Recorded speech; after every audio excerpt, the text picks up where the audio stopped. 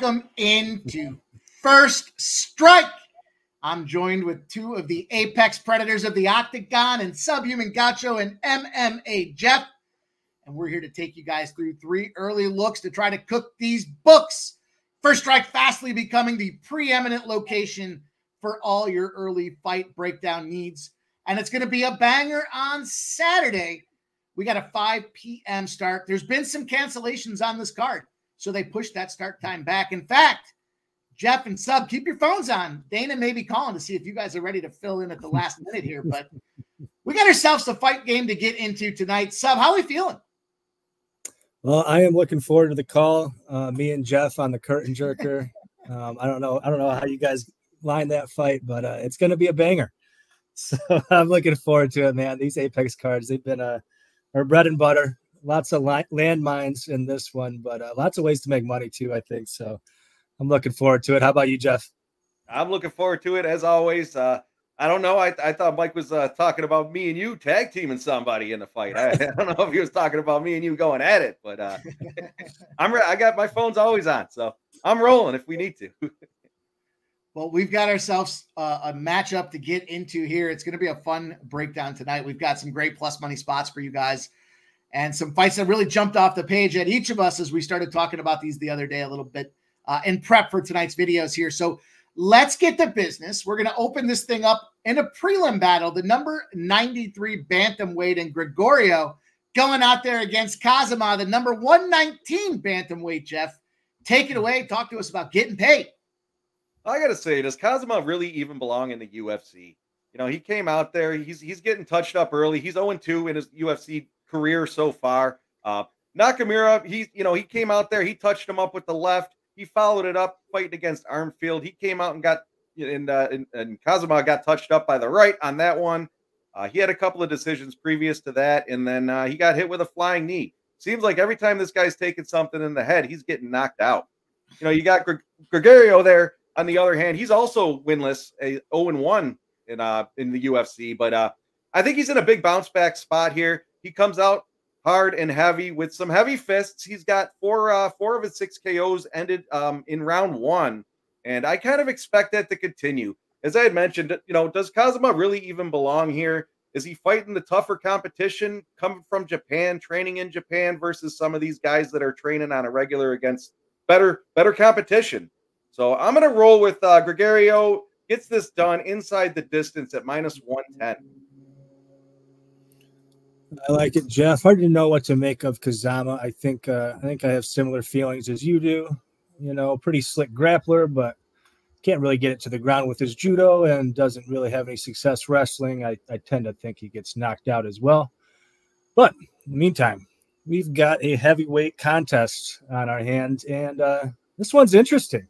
Combined record 17-1 among these two. Karl Williams, the wrestler, with just 1 loss and 10 wins against a pretty darn good kickboxer in Diniz. This is a grappler versus wrestler contest, and we're going to see who gets one step closer to the rankings. Where are you going with this one, Mike? Interesting battle, right? Heavyweights in a smaller cage, and we've got some guys that like that. Well, at least one of them likes to go out there and finish his fights. He likes to finish his supper, as they say. You mentioned it. Collectively, 10-1 is Karl Williams. Interesting spot, though, with this guy. He's a big takedown artist.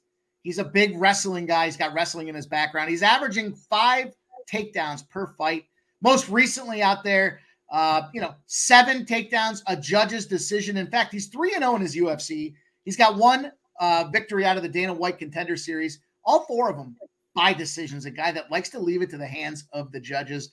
On the other side, we got a kickboxer in Juanita Diniz, and this guy here, 7-0 in his combat career. Every single one of his fights has been by stoppage. In fact, until his most recent UFC debut, every one of them was in the first round. He did get a little taken to the ground by Austin Lane, had to get back up, had to get out of that first round and win that thing decisively in round number 2. And a lot of folks feel this line's not wide enough. Karl Williams should be a big favorite for a reason. It's his wrestling ability and his ability not just to throw outside bombs, but he likes to go right up the middle and try to get you with that straight jab, and he throws with some power behind it. I think the key to victory for Diniz in this spot is going to be simply don't go to the ground. Don't let him get touched up. Don't let him get a spacing. Use your kickboxing and all your weapons to your advantage. When we look back at this thing again, I mentioned the situation where he doesn't want to let the judges figure this thing out. And we got a live Steam alert. This thing opened up at plus 205 on the Diniz side, and people still thought it wasn't enough, at least from the alleged sharp UFC cappers. It's down to 185, and it's continuing to drop. 170s out there on some of the books as well. So you're going to want to get this one while it's hot. I think Diniz comes into this thing. It's a gateway fight in this heavyweight division. We know they like to move them up the ladder quickly and then see if they can go out there and stand and bang with the best of the division. And Dana White's got himself a nice one on his hands here. I'm going to go with Jhonata Diniz, and I got him at plus 185, getting us paid in this heavyweight battle, boys. It's going to be a fun one. I can't wait for this fight to go down. I got to say, Mike, I like that look. And as you had mentioned, if you're going to take him, you're better off taking him now because the line's probably going to continue swinging in his favor. As Mike had mentioned, it's getting steamed. And wrapping us up here, Subs bringing us to the featherweight co-main event with number 46 Mariscal versus number 20 Damon Jackson. Sub, what's the winning ticket on this one? Yeah, glad to see these two in the co-main. I think they deserve it. Chepe, he's only been in the UFC 3 fights, but he has paid his dues. He's been around for a while. This guy's a quality kickboxer, and he can make fights dirty. He's a real junkyard dog, pretty well-rounded. On the other side, you got a UFC vet in Jackson. He's been around for a while, 6-4 in the UFC with 1 draw and 1 no contest. He's got some liabilities, the Jackson side. He can be a little chinny at times, and he has been known to slow down in rounds 3, partly because he goes after it. But he's known for some really great grappling, quality wrestler. He's got very good leg kicks and not a great striking game. He tends to play a lot of high guard, but still pretty decent quality. He's the much, much bigger fighter in this contest. I don't think the numbers that you look at on the screen really tell the whole story until you see these two men in the ring. I think we're going to find that Damon Jackson is a lot bigger, and I like him here. His losses come to some really, really high-quality opponents, like Billy Q and Dan Ige most recently. Before that, it was Ilia Topuria, the current champion in the featherweight division. Chepe's wins, on the other hand, he did get the better of Trevor Peek in his UFC debut, but Trevor Peek is not very skilled. He's kind of a brawler. Chepe able to get the takedowns in that fight. Not really going to help him here against Jackson, as I see Jackson being the better wrestler and the far better grappler. Jack Jenkins, he was losing round 1. Round 2, goes for a judo throw, and Jenkins, has a bit of a freak injury that ends the fight.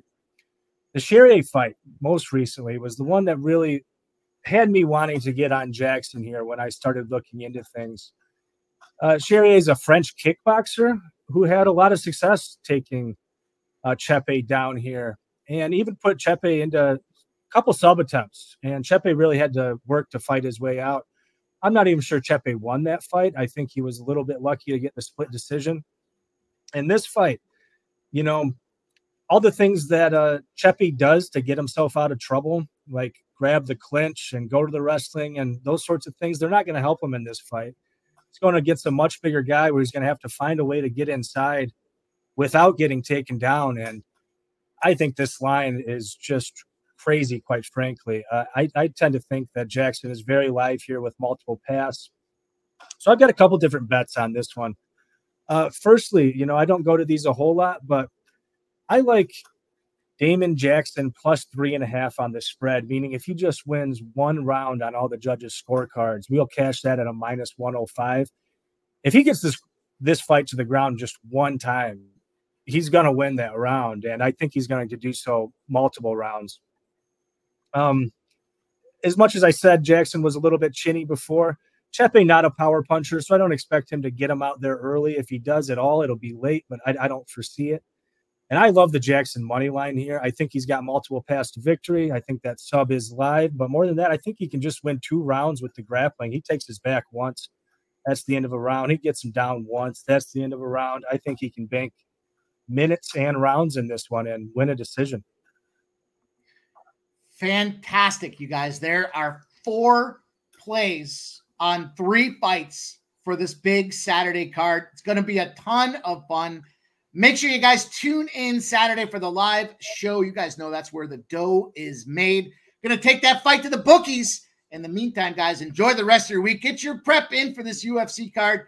You know the fellas will be ready to attack these bookies, and I cannot wait to get that money with you guys.